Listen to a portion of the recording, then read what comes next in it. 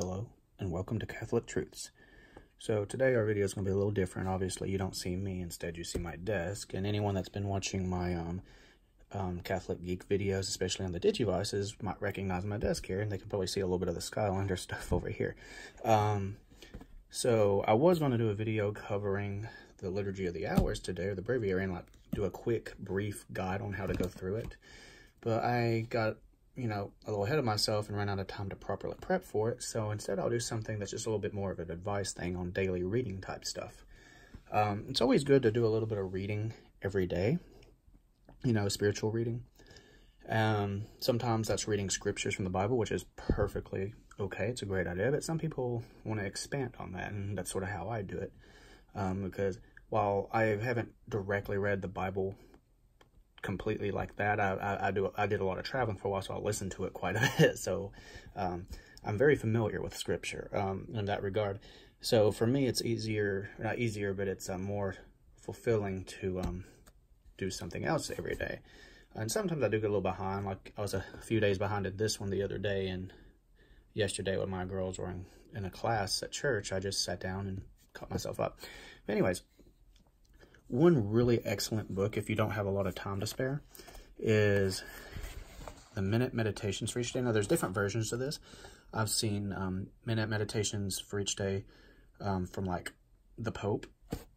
I guess there's some different variations of that. I've seen one that are like Marian Meditations for each day, and they're just like little scriptures for each day of the year with a reflection and then a prayer. And to give an idea, we'll open it up, and I have not read today, so we'll do it today.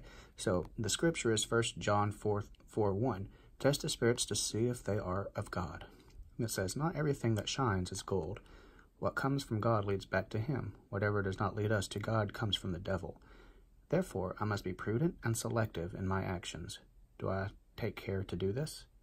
And our prayer is, eternal wisdom, make me always know and accomplish what is good for my own salvation. So these are good to obviously do in the morning, which I did not do today, unfortunately. And, you can think about that all day. And there's one for every day of the year. And when you're done, you can restart it. Or what I would like to do is get one of the other versions. And, there's probably about 5 or 6 different versions of these. And so they can last you a few years if you get them all. So next book is The Imitation of Mary. I try to read a section of this once a day or every other day, sometimes more than that if I'm really interested in what's being said. Was a famous book that was written a number of years ago called The Imitation of Jesus, and people wanted something similar to that of Mary, and there were a few attempts, is my understanding, but then finally someone wrote a book, and I honestly can't think of his name at the moment, and it's not on here. It just says illustrated. But what it does is it has reflections on, what would Mary do, because, we, while we don't worship Mary, we see her as a inspiration and a role model. And so how would this role model have done, what would they have done in these specific situations? And so what you have are readings. So like it'll be God's mercy, and it'll be somebody asking Mary about stuff, talking to Mary, and then there will be a prayer. Now, sometimes it's like you're having a dialogue with Mary, and it'll have, like, right here it says Mary, and it goes through that. And sometimes it's a back and forth, not just a 1-4 thing. So, and this is actually like 4 books in one. I guess originally it was published as 4 different things. And this copy specifically has things like the Rosary in it, Stations of the Cross, a few other things as well. Some older drawings and whatnot. It's pretty good and stuff. And especially, I think the Rosary, if you have like the Missal, Sunday Missal, I think this is like the same pictures and stuff in it and everything. That's a good reading for every day. Now, we have the Breviary that we do, which is Liturgy of the Hours, which you can do, 7 times a day. I'm trying to think, morning prayers, the 3 midday prayers, evening prayer, night prayer, and then the reading stuff. Yeah, so like 7 times a day. Anyways, so the Liturgy of the Hours is actually a 4-volume set, which I actually have over here, and we'll talk about next time I make a video. And it got reduced down to one book, which is the Christian prayer book. And then that got reduced down into the shorter Christian prayer. And so all three of them have different guides you can find online. And next week I'll post, or next time I make a video, since we'll be covering the breviary, I'll post some links to the different sites that show you what pages and stuff to do. But to give you an idea, this is just a really abridged version of it. It doesn't have like all the saint days in it or anything, and even some of the readings are slightly different in it, and I'm not sure why. Like, they're actually longer in this than they are in the other stuff. But, you know, if you're doing things daily, shorter Christian prayer is a decent one to get. Actually, before I do this last one, I have one more that, here we go, I forgot to grab. If you're bored of the shorter Christian prayer, you can also do the little Office of the Blessed Virgin Mary. And this takes the regular liturgy, and it's only a week long, this thing is. And it changes it slightly, and it makes devotions to Mary in it and stuff. And this is nice. I like doing this as well.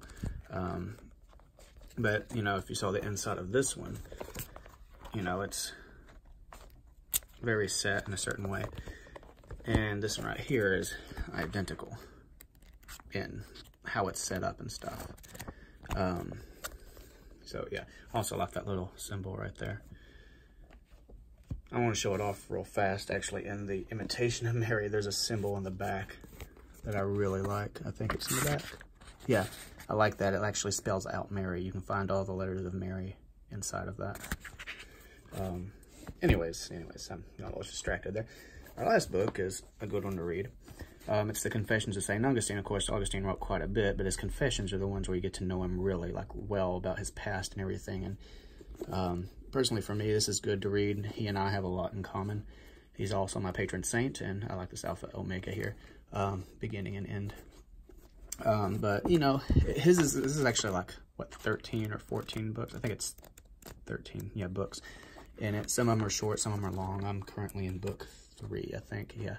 And each book, for the most of them, go up through his life. So you have his before he was a Christian life, like as an adolescent, like a little kid, his early years, at 16, and then right now when was at Carthage learning and stuff. Augustine and the Manichae, you know, Augustine, the catechumen, you know, so it gets into the point where he starts learning about the church and then his conversion and stuff. And then the last section is just, a lot of people don't agree they should be added into his book of confessions, because they're not confessions, they're just like, more like him teaching some stuff. But regardless, you know, it's really good and stuff. But again, it's not a good book to just sit down and just try reading cover to cover, because, you know, it's good to read like a chapter and then sit and think about it. That's what kind of book it is. It's really good. But one thing you may notice that all of these books have in common, aside from being leather bound, well, or faux leather, I don't know, this is kind of a little different. I wish this one was more like the rest of them. Unfortunately, when I got it, there was that option or a hardback, and I don't like the hardbacks. I like these semi-softbacks here. But one thing all these books have in common are the publisher. They all have that symbol now. Now, all of them from this publisher don't always have that symbol on them, but this is a good idea, especially if you're trying to collect, because if you look in the back of the books here, they'll actually have a page of recommended reading, and it's all these books from their different things. So there's like Minute Meditations from the Popes, for example, Augustine Day by Day, Bible Day by Day. It's more books like this. Living Wisdom for Every Day. So, you know, the books in the back are very similar. So, Imitation of Mary. Let me turn to the back. It's also got some things. So it's got like the Holy Bible, a version you can get from them. The Sunday Missal, which I actually have. I actually have not just the Sunday Missal, I have the daily missals as well. New Testament, Glories of Mary, Dictionary of Mary, Imitation of Christ, the other one I was talking about. The Rosary Novena, Mary Day by Day, Minute Meditations for Each Day, which is that one that we have over there. Every Day is a Gift. You know, different things. And each of these have little things in the back. Shorter Christian Prayer may not, though. It might be slightly different because of what type of book it is. Yeah, it doesn't have it in there because this is a lot more complex. And then Augustine, of course, his Confessions will have series of books in the back you can get, like Augustine on Prayer. Oop, zoom in, there we go. Come on, camera, work for me.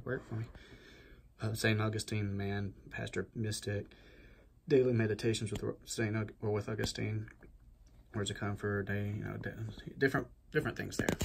And again, meditations. Anyways,